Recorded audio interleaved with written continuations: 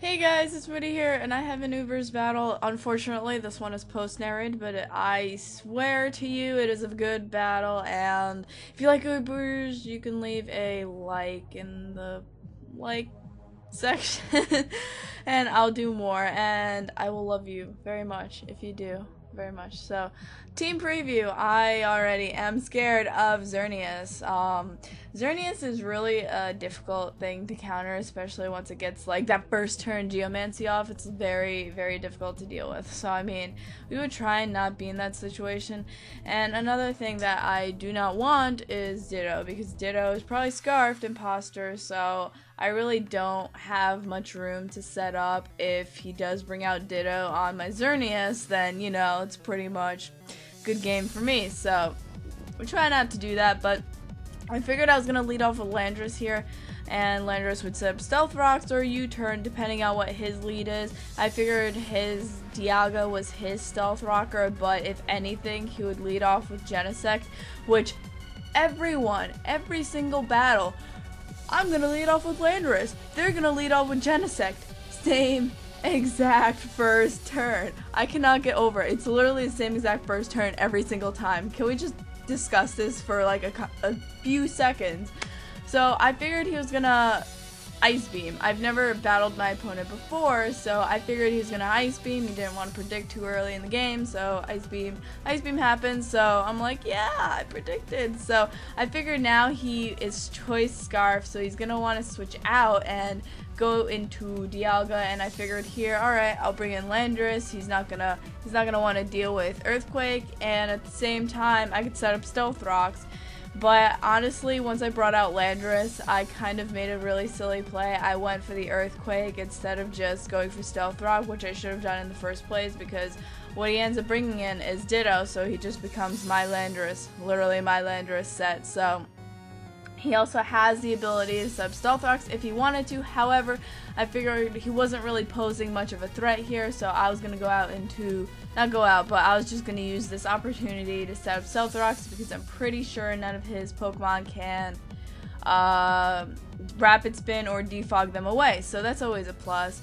However, I am once again intimidated now, so that was a good play, but he goes for a Dragon Pulse, and I went for Earthquake, kind of just to see how much damage it does.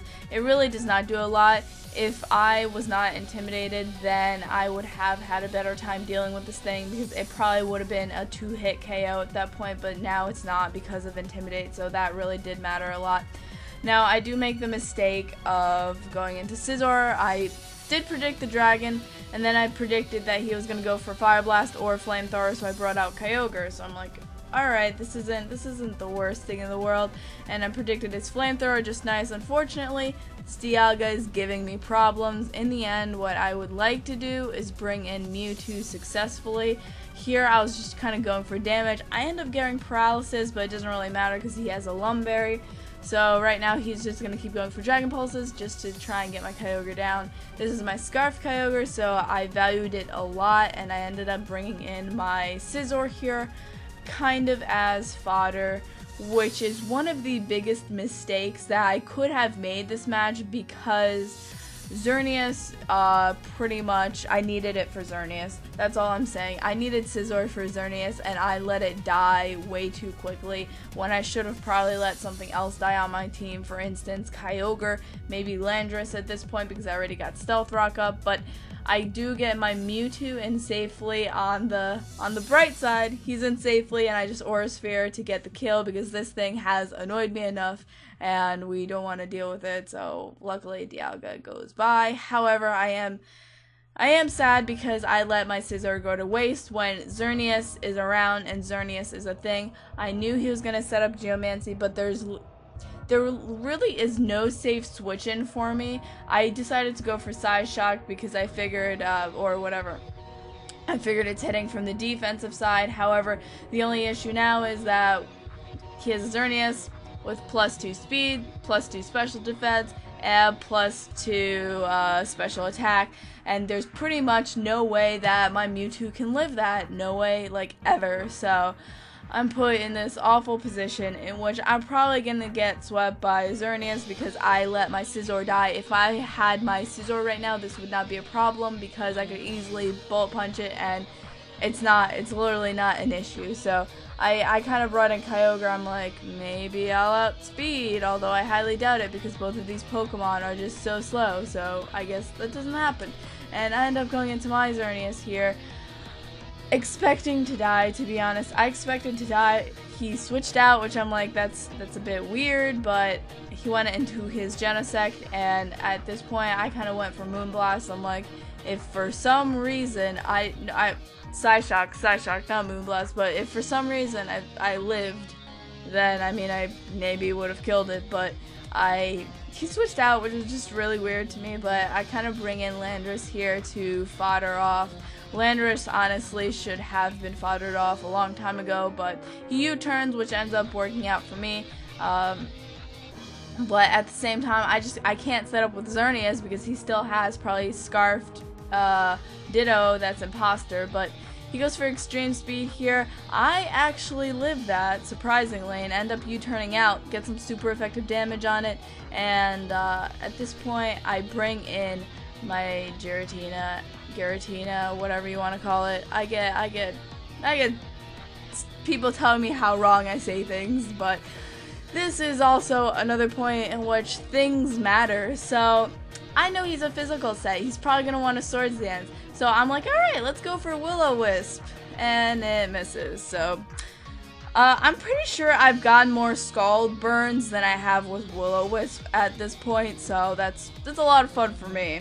Sarcasm. But not only does he get a critical hit, and I miss Will-O-Wisp, my Giratina is just getting completely screwed over by hacks every single way, which in the long run it does end up mattering because I do make some predictions later on that I would have probably taken a lot better had my Giratina had more health. So now I kind of go into Landorus just as fodder to see what he would have gone for. He would have gone for Shadow Claw, and here I'm basically forced to go into Xerneas to kill him off. There's no point in me trying to set up a Geomancy. If Ditto was not around, then I would have gladly set up a Geomancy on this burned Arceus, but I ended up going for Moonblast just to take him out. Once again, no point in me setting up once because Ditto's around. So he goes into his Xerneas now, which I mean, it might be a speed tie, but I am timid, so I'm already max speed, but I end up killing it, so maybe he thought he might outspeed me. I don't know. That's what I'm assuming happened there, but not his last, but he goes into Genesect.